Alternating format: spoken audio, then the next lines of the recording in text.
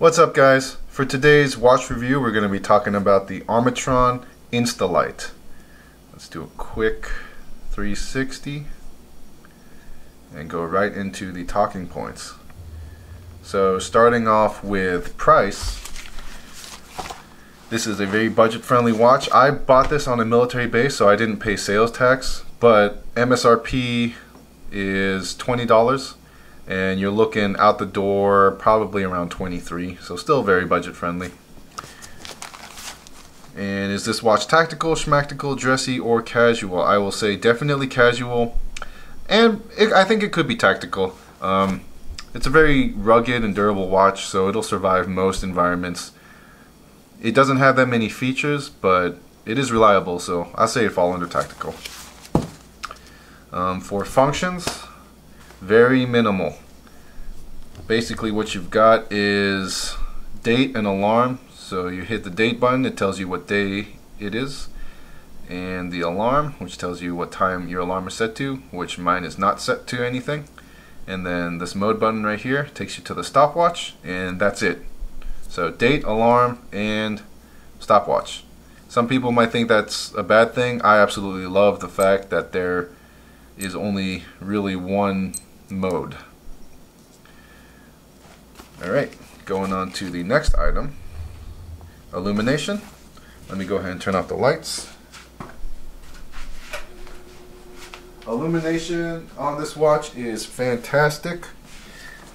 You've got a very pleasant turquoise or teal backlight and a even more pleasant fading. Like, I've never seen that on a cheap digital watch before. I don't know if that's like normally a premium feature, but I thought it was cool considering that this is only a $20 watch.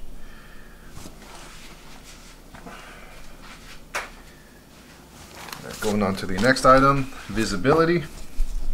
Visibility is 10 out of 10. As you can see, it's got that shiny green face.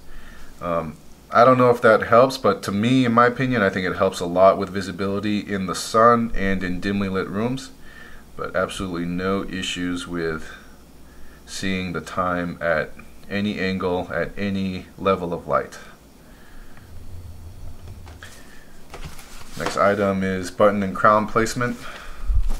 So button placement is excellent. They're very well protected, so you'll never accidentally depress any of these buttons. And you'll never accidentally depress them with the back of your hand. In fact, they might be a little bit too well protected because you can't just easily press them with the wide part of your fingertip. You really have to use the top part of your fingertip to get in there. Alright, next item, band quality and comfort. So this is not the original band. The original band is this cheap nylon Velcro strap, which there's nothing wrong with it. It works perfectly fine, and it's very comfortable, breathes well. I just didn't like it. I felt like it looked childish and cheap, so I got rid of it and I swapped it out for this NATO band, which cost me about $12 on Amazon. So this whole package out the door was about 35 bucks. So still very economical and budget friendly.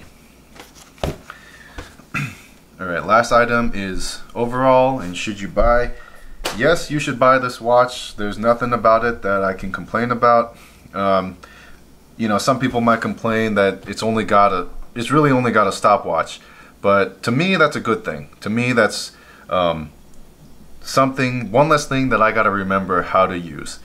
You know, this watch, all I gotta remember is that it's got a start and stop button for the stopwatch, and that's it. No special sequence of pushing buttons to utilize some high-tech feature. Granted, there's nothing wrong with a fancy watch, but there's also nothing wrong with a very simple watch either. As far as looks go, you know, this isn't going to turn any heads really, but something about its humble appearance really appeals to me. Also, the fact that it's very reminiscent of retro 80s style digital watches really gets me going. It's something I really like. So, yeah, if you were on the fence, or if you just see this in passing, you know, I say get it. It's a fun little watch. One that you won't be upset if you lost or broke or whatever, but also one that'd be fun to take care of, and you can, you know, keep it as a little piece of history. So that's really all I gotta say. I hope that this video helps you with your next watch purchase. Thank you for watching, and tune in for my next episode. Alright, bye.